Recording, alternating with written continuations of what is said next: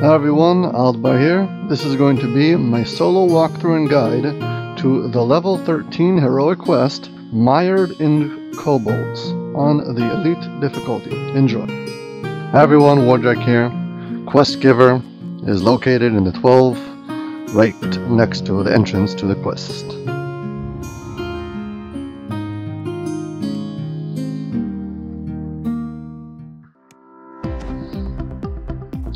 The premise of this quest is pretty straightforward. Basically, walk in a straight line, defeat a bunch of kobolds, and then you've got a big boss fight.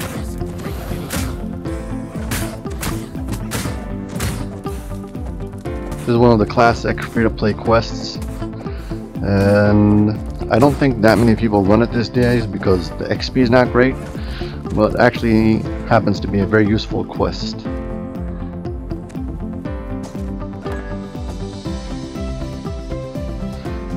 Yeah, other than just the end fight, that's pretty cool, you'll see soon. Also, every time I come up with a new design for a build, I try to check it out by using one of the iconic heroes that I own and make some version of the build. And then my check is if I can run it solo on normal, if I can complete this quest, so then I'll call it viable. So this is kind of my testing ground when it comes to the viability of a solo player. Anyways, back to Warjack. Yeah, this area over here, if you want to get on top, you can just go around the back and climb up those stairs. You don't have to try to climb up, but you can also get up from the front. That was my point.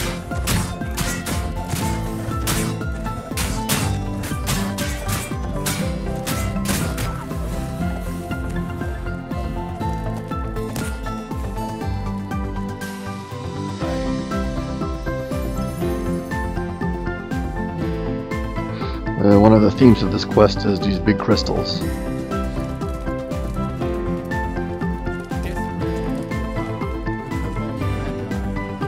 Here it's showing you that crystal puts up the barrier.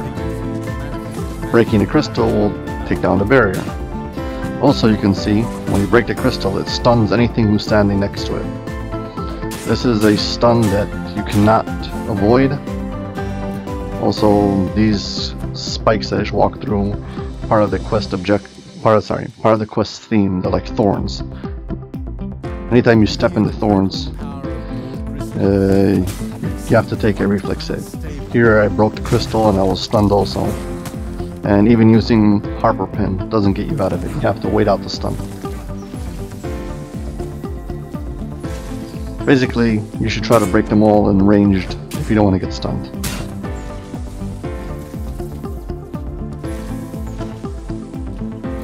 I love this.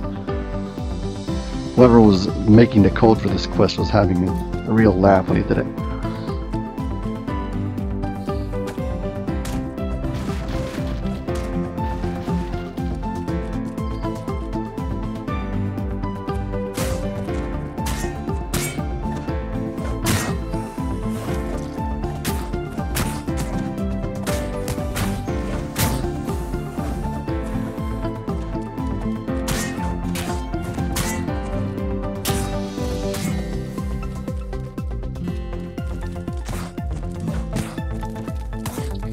Okay, here there's like a side quest objective.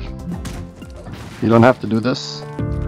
The quest, if you look at the map, goes from left to right, or from west to east, and this area goes down, so south. It's just a one-way side objective. You go to the end and come back. So if you just run to the end, you don't have to go here. It also looks like it's out of the way because it's like a smaller entrance you have to break through.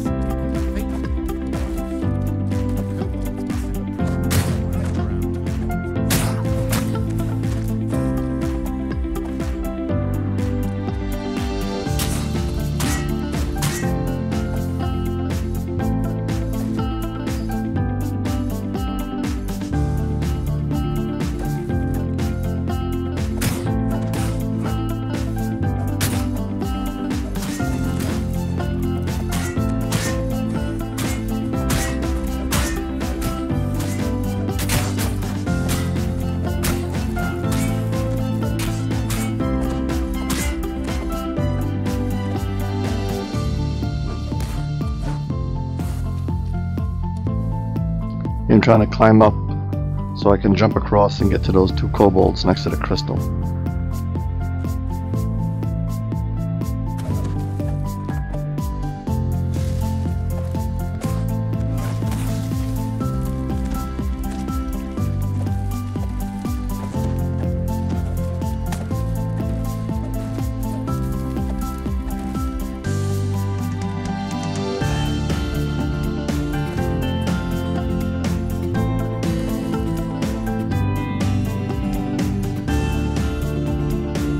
I'm gonna try from this side. It's very slippery, it's very easy to fall. Anyways, let's keep on with the objective first. This NPC is the same one who gives you the Shantukar quest chain. So if you go to the market, at the bottom over there, next to the tavern, you'll find this quest giver. Here you need a rescuer.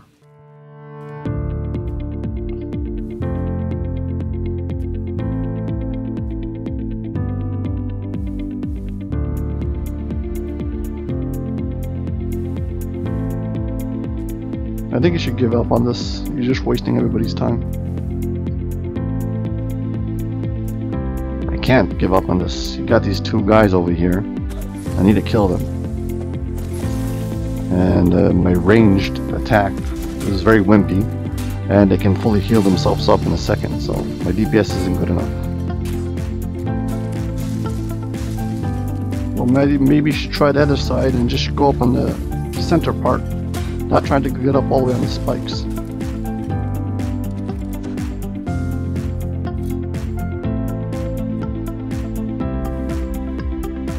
There you go. Yeah, thanks. Anyways, here this crystal is not breakable. And to lower this barrier, it's like a red wall, you see? Click on it, and it lowers it. And you got these 2 chests behind it. Effectively, it's just a door. You can click on it again and close it. You can't break that crystal. It's not because of a bad angle or something. You saw a second ago I was standing there and it didn't break.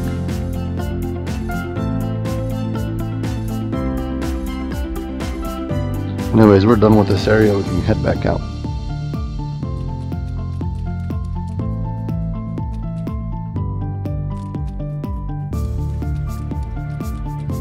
You should notice every time I walk through those thorns, I have to throw a save.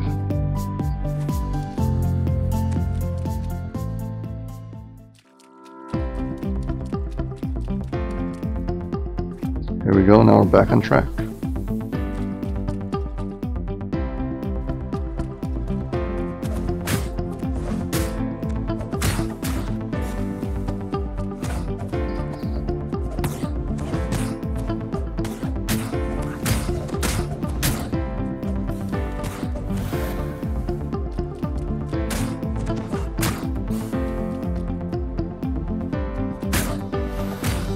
This end fight in this quest can be really tough, and one of the ways to deal with it is you can use Dimension Door or D Door and call yourself out of the end fight and run back to a shrine. Now there's 2 shrines, and one over there I didn't use, so technically speaking I could come back out and use it. Here you have to shoot through this hole if you want to get that crystal. If you don't have a ranged weapon, here the game gives you a bow and arrow if you need it.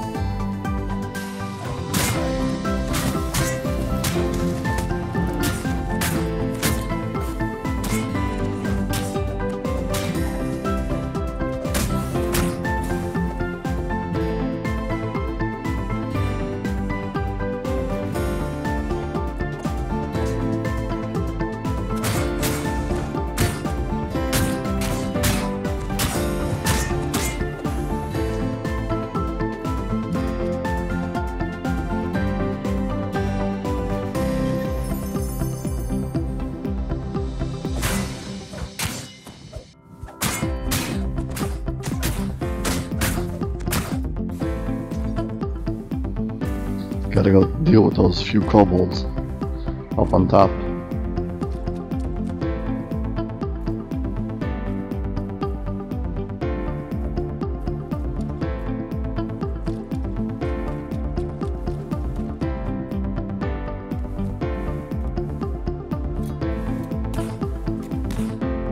Luckily, none of them are shamans. They can't heal themselves, so slowly but surely I'll get rid of all of them.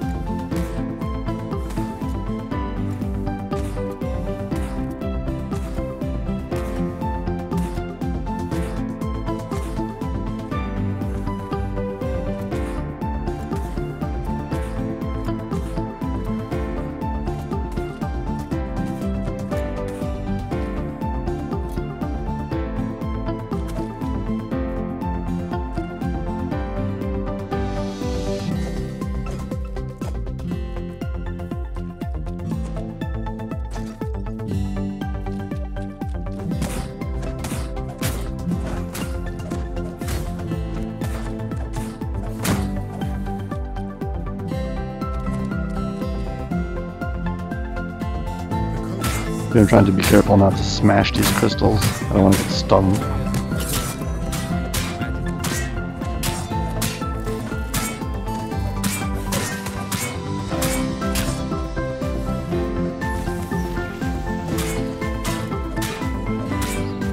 Anyways, here we can see our boss, the end fight. They've got the small dragon that they're using these crystals to control.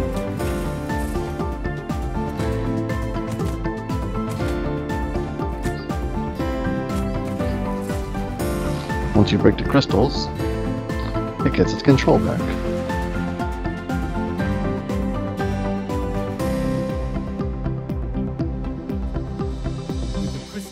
Anyways, if you're enjoying this video so far, please hit like and subscribe. I'd appreciate it very much. It helps out the channel. Doing very good. And it's all thanks to you guys, so I appreciate it. Thank you. Okay, now we're going to buff up for the end fight. I mentioned before, we left the first shrine, so technically speaking, if you would run out of spell points, hit points, whatever, charges and stuff, you could use the dimension door, get back out and run to that shrine, but I don't have dimension door, so it doesn't make any difference to me. But it's still better to buff outside than to step in. As soon as you step into the fight, it starts. First of all, I'm going to get rid of all this extra trash. That is all the kobolds and stuff. Then I'll focus on the dragon.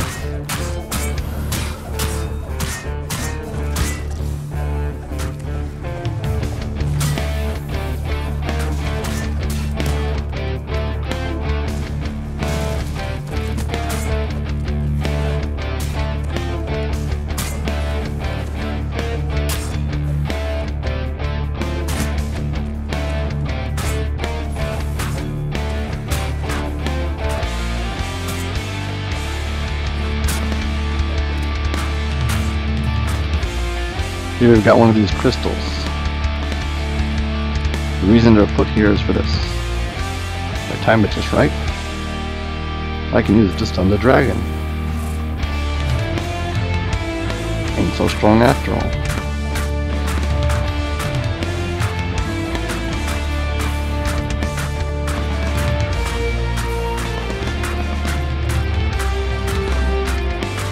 And then that's it.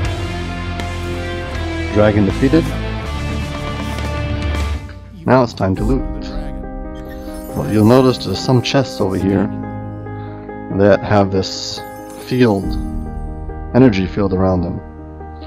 That's a hint that this quest might be over, but it's not done yet.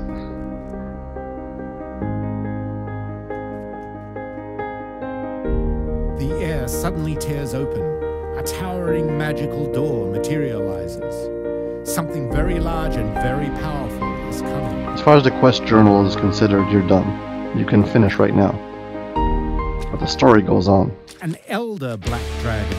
It roars, casting its eyes for its progeny. When the dragon realizes you've slain its monstrous offspring, its wrath shall know no bounds.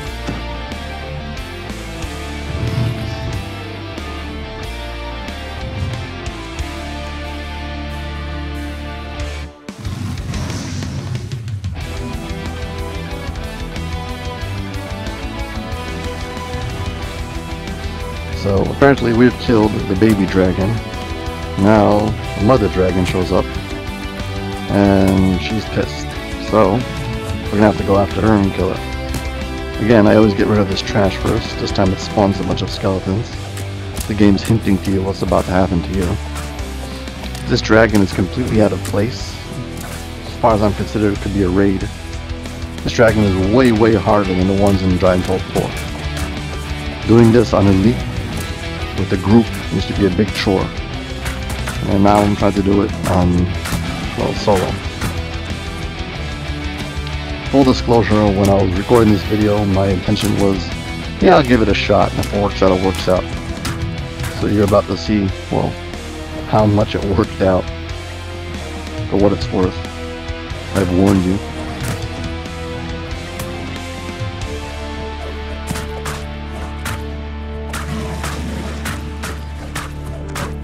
The toughest part of this fight is you keep on getting knocked down, and that prevents you from healing up, and also it slows down your DPS, because every time you boost up and you want to, have a big burst of DPS, get knocked over and half it goes to waste.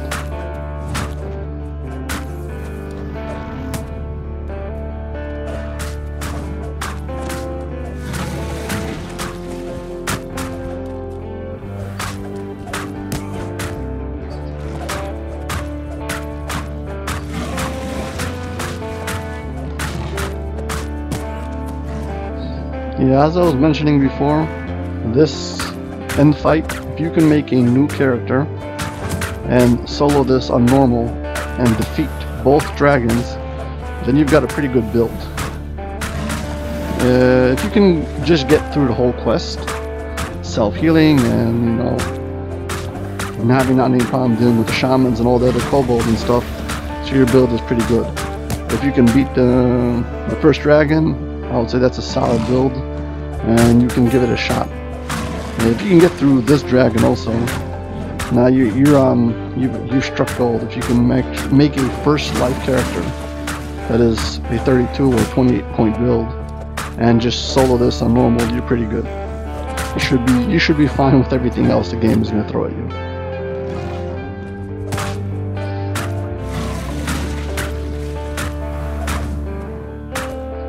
Yeah, I'm doing pretty okay. I'm chipping away at him.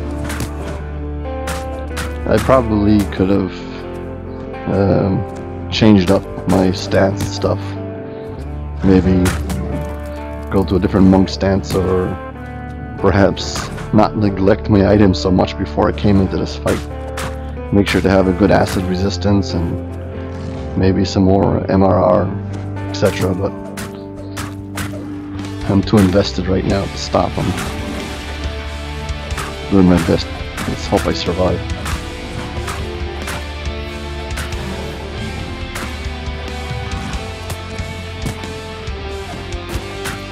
Notice that every time I get knocked over, I make sure to hit block, shift, whatever. Make sure that I don't have to take extra damage while I'm down.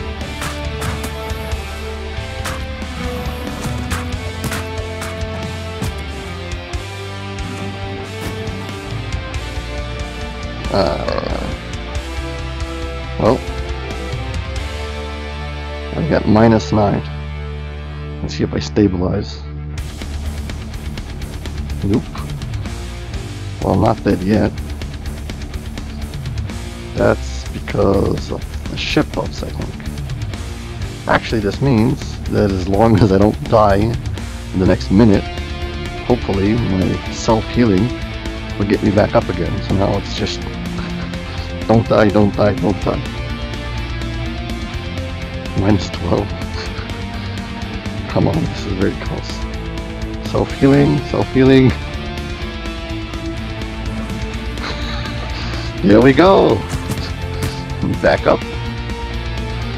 Now I need to just heal myself up again. Run, run.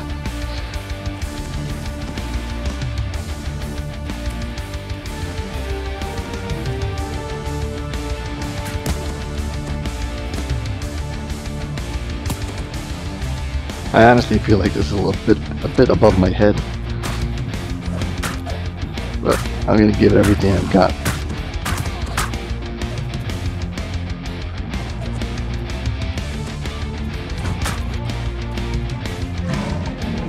in general, fighting a dragon in melee isn't ideal. The fact that they can knock you over makes it really, really tough. I remember doing this with a ranged character. It was much easier. Just kiting him around and shooting him from a distance made the whole fight much more manageable. This, spending time on the floor every 3 seconds, is really annoying.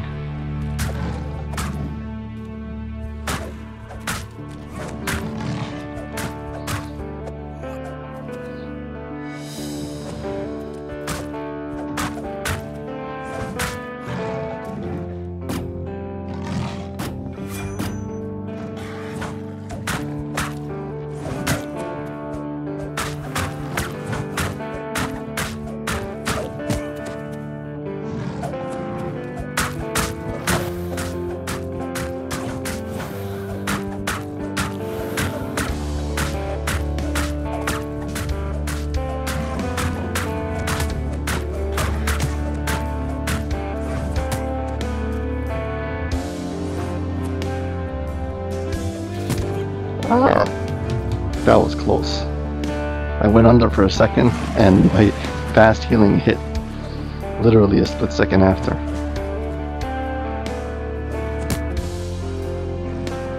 I'm just trying to heal up. See, this is so annoying.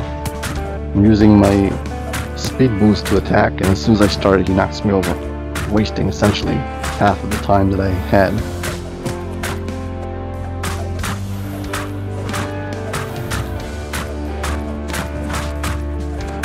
My luck has been holding up pretty good so far. I just hope it holds up until the end of this fight.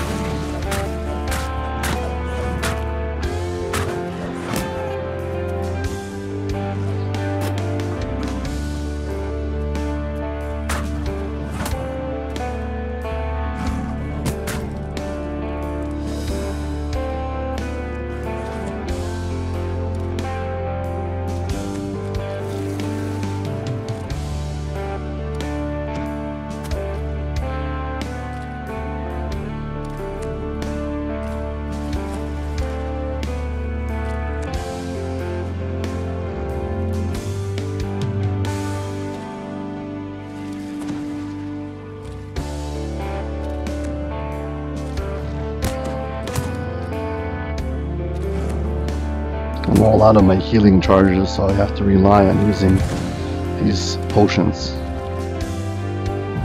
Also, usually in quests, I usually do not use stone skin because I don't like the look it gives. It turns all of your cosmetics to look exactly the same. So, I think I really need it. Any extra damage I can negate is really important at this point.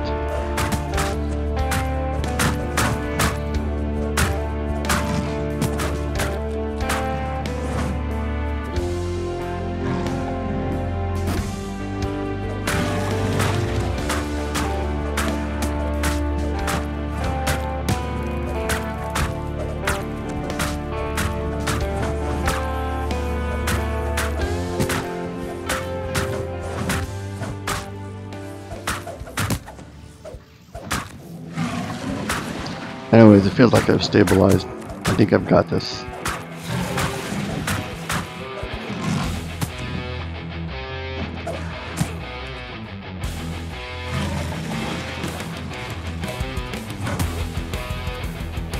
Maybe I talked too soon.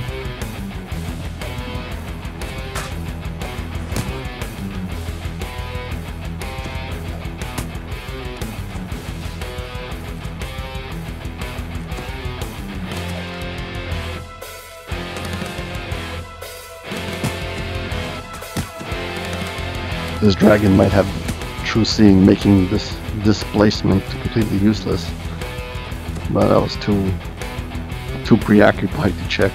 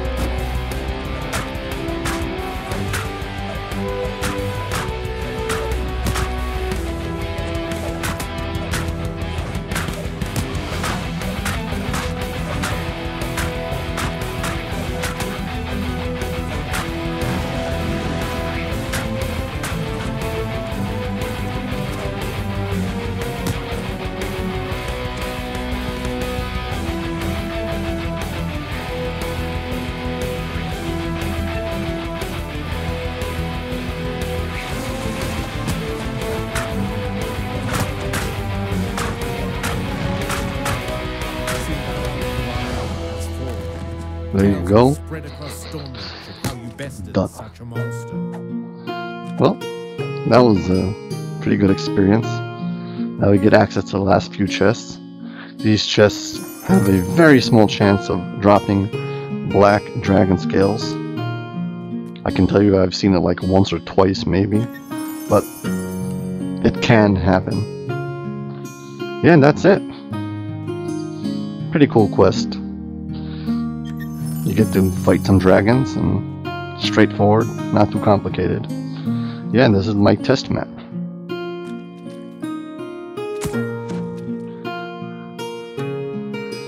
Anyways, this is a scorecard, you get to see it.